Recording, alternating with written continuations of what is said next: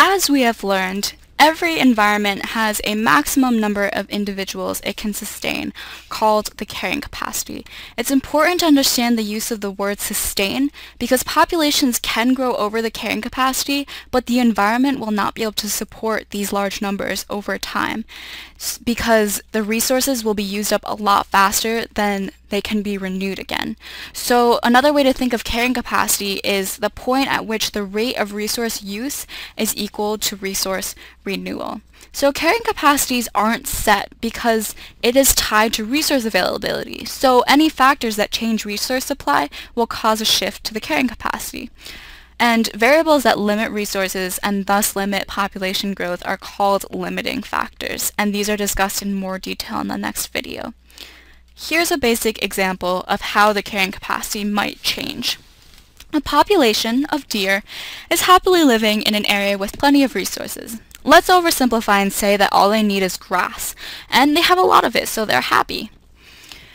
And so this population grows exponentially. So it starts down here, it grows kind of slow, but then there's a lot of grass and they rapidly reproduce and it shoots up like that. At first it's all good, but sooner or later this population starts to grow out of control because the birth rate is a lot higher than the death rate. So it'll keep growing exponentially and grow beyond the carrying capacity. And when it does that, it is said to have overshot. So the population of deer is overshooting. And there's still enough grass in the beginning, but very soon the grass begins to thin from overgrazing and a lot of trampling.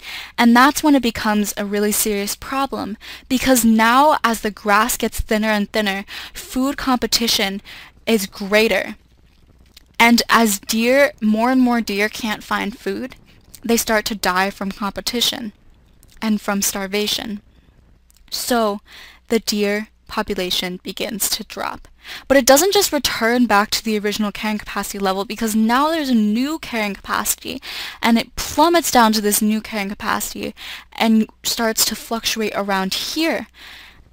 Why is there this new carrying capacity? That's because there's so much damage that has been done to the grass by the deer from overgrazing that there is not the same amount of grass anymore as before. So this carrying capacity is rendered obsolete and there's a new carrying capacity to reflect the new amount of grass.